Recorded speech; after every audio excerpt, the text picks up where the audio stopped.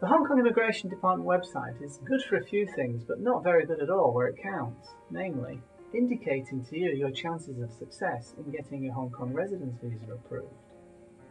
You see, immigration policy in Hong Kong is governed by highly confidential guidelines which the general public, or indeed even professional practitioners like me, don't have access to.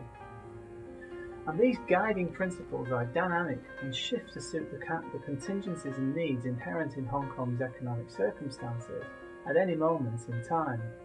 So it's a moving feast, and unless you're dealing with immigration applications day in and day out, it's almost impossible to glean what the current approach the Immigration Department are taking to approving certain visa types such as investment and employment visa applications. In this regard, the Immigration Department website is designed to do just three things. Firstly, it sets out the policy mantra, what I've couched as the approvability test, for each type of visa application, describing the consideration criteria. Secondly, it provides a general list of documents that need to be prepared to pursue your application, but it doesn't explain what they're looking for in these documents, and in this respect, they are inviting you, as it were, to sort of lift up your skirt and show them everything.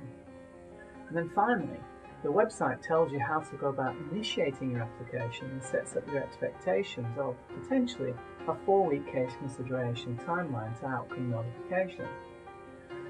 The Immigration Department website is informative but not especially helpful. You see, the role of the department is one of poacher and gamekeeper. Their job is to inform and decide, not to advise. So, consequently, the Immigration Department website should not be taken as the definitive guide to application approvability. The hundreds of people who each month search for case refusal, application denial, and visa appeal on our Visa Handbook and Visa Geezer websites is testament to this fact. The Immigration Department website only tells you 2/3 of the story,